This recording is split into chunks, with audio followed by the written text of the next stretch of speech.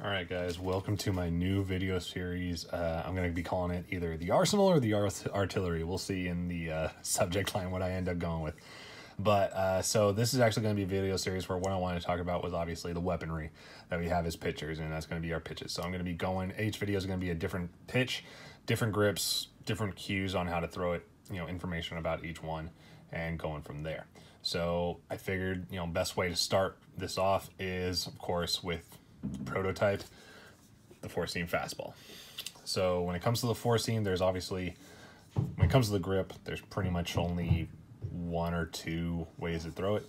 It's either with the horseshoe on the inside or the horseshoe on the outside. All just kind of depends on kind of your personal feel.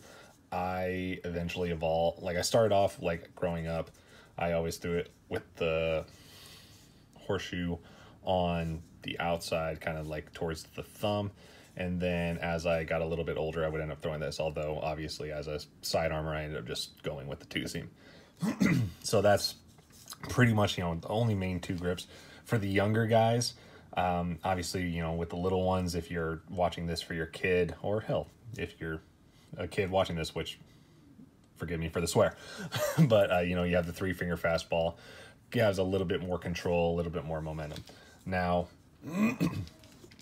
sorry, my dry throat is kind of keeping me from going. But basically with the four-seam fastball, what you kind of want, you don't want to death grip it, because a lot of what causes your fastball to be more effective and to create more spin, create, a little bit more whip, is the looseness, because you get a lot more kind of whip on your wrist. So as you're going to throw it, I'm just going to hold it like that. So when you go to throw it, even pressure on the fingers.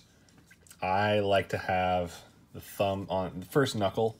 If I'm really feeling kind of confident with it, I'll go fingertip, just like that.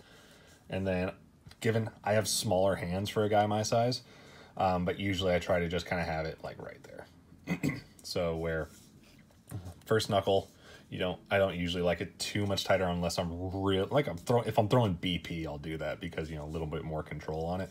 I want a little bit more whip. So I'll do that. I know some guys, when they want a little bit faster ball, they'll go tighter on the two things. And then Dustin Peace over at Location Nation likes to talk about is he spread out his fingers more to give him more control. But of course what that does is it creates less whip and kind of is almost more of a split fingered fastball in a way. So you get a lot less velocity and it's more controlled. So it kind of toy with it. And of course you don't always have to rely on one.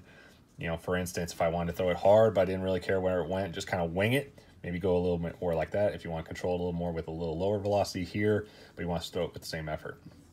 Now for me, the fastball, regardless of whether it's the four-seam or the two-seam, that's where you throw all your pitches out of. And that's going to be a very common thing that I talk about in all of these videos. Everything should look like your fastball, because that is going to be, the main pitch you throw, and upwards of 90% of the time, if you really are a flamethrower, to 60% of the time at the lowest. Everything plays off the fastball. You're going to throw with the fastball arm speed on everything. So your fastball is what you're going to be throwing the most of all, and of course that's what you play catch with the most. So that's what you're going to be most comfortable with. So with your fastball, everything should be all go. Not slowing down your arm, not slowing down your body, trying to control it. So you need to be able to learn the feel at higher velocities, at higher efforts. So yeah, that is the fastballs, the basics of it, the grips, and everything else. If you have any questions, of course, always feel free to comment. Send me a message on Twitter at BP Ballistics.